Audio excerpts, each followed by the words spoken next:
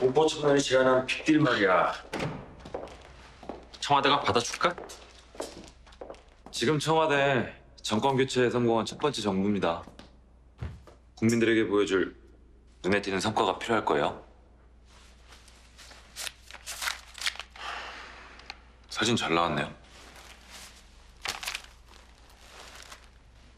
기분이죠.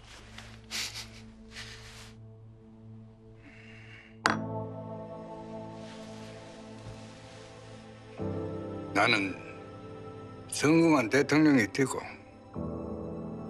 진 의장은 원하는 게 무엇이오?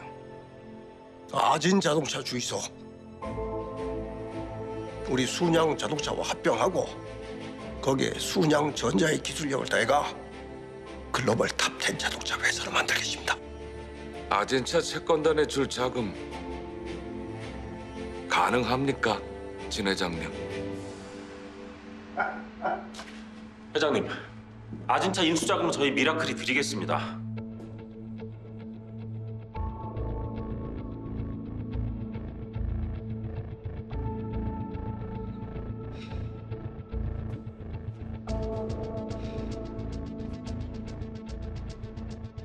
거래를 하자 했으면은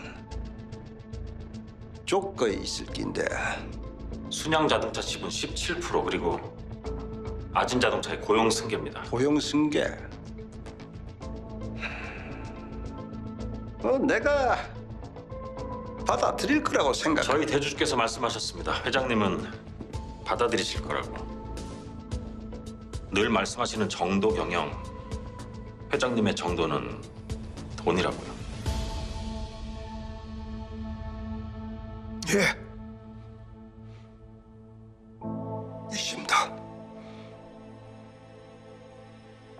채권단에 줄 1조 5천억 내한테 있습니다.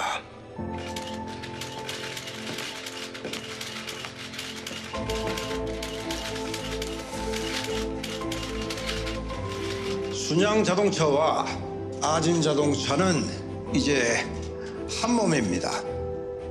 전례 없는 외환 위기로 고통받는 지금 우리 순양 그룹은 고통 분담의 일환으로 아진 자동차 직원들의 완전한 고용 승계를 약속드립니다.